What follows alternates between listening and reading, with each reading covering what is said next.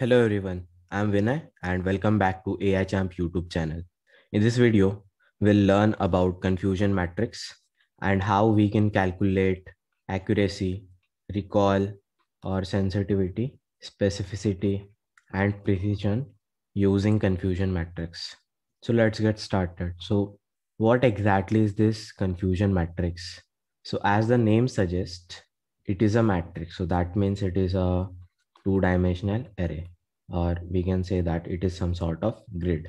So this generally is used in classification tasks. So suppose that in machine learning we built a classifier.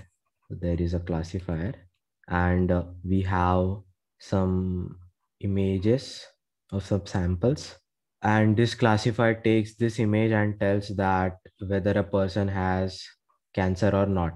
So cancer, yes or no, and this is image. So this is a binary classification problem because we have two classes in this case. The first being cancer yes and second is cancer no. But we have to understand that these are just the predictions from this classifier and these need not be true all the time. And we also need the actual ground truth. So there will be yes or no. So this is the ground truth or actual class of this particular image. So in confusion matrix, we use the actual or ground truth and these predictions from this classifier so as to understand how good this classifier is performing. And we can also calculate other evaluation metrics such as accuracy, sensitivity, specificity, precision, and all those things. So how to draw a confusion matrix? So for that, first we need to see what kind of classification we are working on. So in our case, the number of classes, let us call it as n, is equals to 2 because we are predicting if the image has cancer cells or not. So yes or no. These are two classes. So to draw the confusion matrix, we need n-sized square matrix. So in this case, n is equals to 2. So that means that we need to draw 2 cross 2 grid. So there are two columns and two rows. Now in the one side of the confusion matrix, we need to write predicted values, and let us say in columns, we write actual values. So let us say that this is yes, and this is no, and this is yes, and this is no. So these are classes, and we write all the numbers in this case. For example, if the image is actual yes, basically the ground truth of the image is yes, and model predict it as yes. So that comes here. So yes, yes. So this is called true positives. These are called true negatives. These are false negatives, and these are false positives. Now, how to remember all these things? So this is very easy. There are two parts. So let us just write true positive, true negative, false negative, and false positive. So there are two parts. This is the first and this is second. So we just need to remember that the first part just tells us whether the prediction is correct or not. So if we have true, so that means that whatever the model has predicted, it is same as the actual or the ground truth. So true means model is correct, and false means predictions are incorrect. So we understood that, okay, these true, positives and negatives. So these are the correct predictions. So that means that whatever is written in this principal diagonal of the matrix, that is correct. So ideally we want that this true positive and true negative should contain very, very large numbers as compared to false negative and false positive, because false actually means that these are incorrect and true means that these are correct.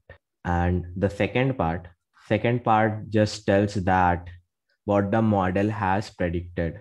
So positive actually means that yes, positive is yes, negative is no. So in this case, we can see that actual, it is correct prediction, and true positive means that model has predicted positive or yes in this case. So positive is yes and negative is no. Now for incorrect values which contains false in first part, it has second parts also. So these are incorrects.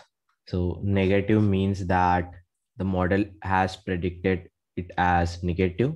So false negative, model has predicted as negative. So that means that the actual truth was the sample was positive. Why? Because model has predicted as negative, but we also know that model is incorrect. So if it is not negative, so that means that it is positive. Let us just draw one more confusion matrix. Let us take numbers in this case. So just randomly 72, 89, 4 and 7. So we know that these are actuals and these are predicted, and this is yes, this is no, this is yes, this is no.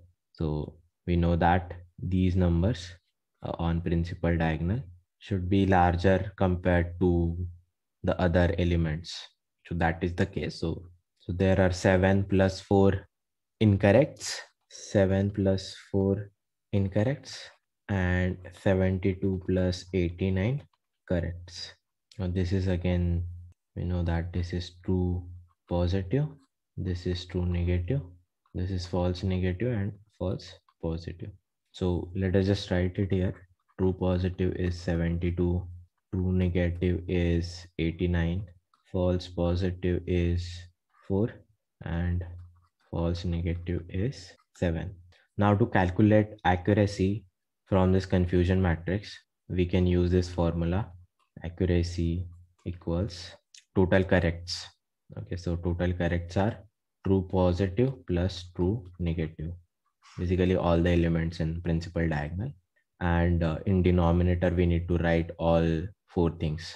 So it is true positive plus true negative plus false positive plus false negative. So in this case it is 72 plus 89 upon 72 plus 89 plus 4 plus 7. So this comes out to be 0.936, that is 93.6%.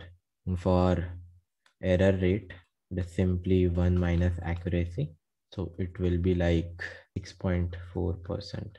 So now the formula to calculate recall or sensitivity is, we just need to understand the definition. So recall is true positive rate, true positive rate.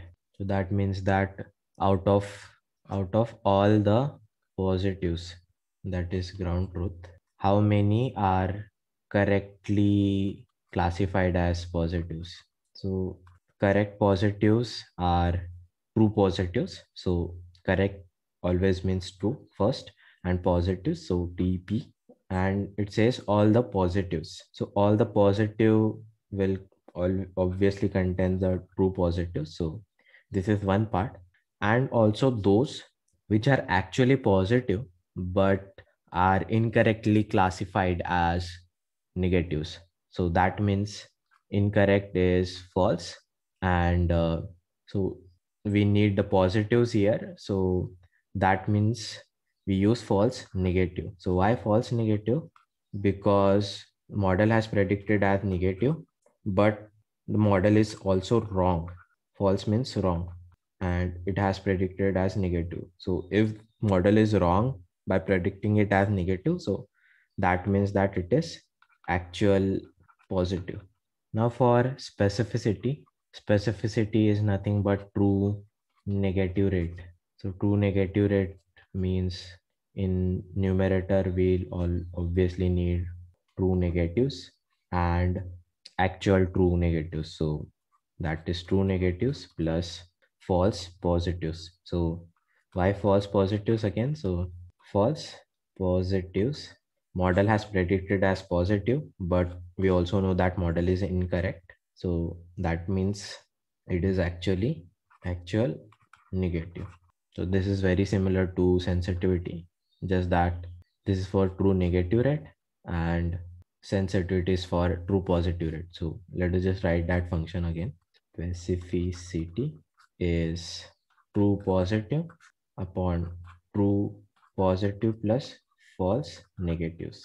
Let us now see precision. So the definition of precision is out of all positives only predicted, out of all the numbers that are predicted as positive, how many were correct? So numerator we know that is true positive, and out of all the positives but that are predicted, not the actual ones. So this is true positives plus false positive, because the model has predicted this as positives and this also as positives. This doesn't matter. The actual truth doesn't matter in this denominator. So let us just summarize the video once again. So confusion matrix is nothing but 2D grid, and we need more numbers on principal diagonal, generally used for classification, and we can calculate metrics such as accuracy, recall or sensitivity, specificity, precision, and many more things. There are two parts in each elements of confusion matrix. So that is true positives, true negatives, false positives, false negatives. So the first part, this whole part tells if model is correct or not, and second part tells predictions. So these are correct and these are incorrect predictions. And the formula for accuracy is true positive plus true negative upon true positive plus true negative plus false positive plus false negative. For recall, it is true positive upon true positive plus false negative. For specificity, it is true negative upon true negative plus false positive. And for precision, it is true positive upon true positive plus false positive. Okay, so that is it for this video. I hope that you have understood the confusion matrix, and hopefully you will remember it for a long time. Thank you for watching and see you in the next one.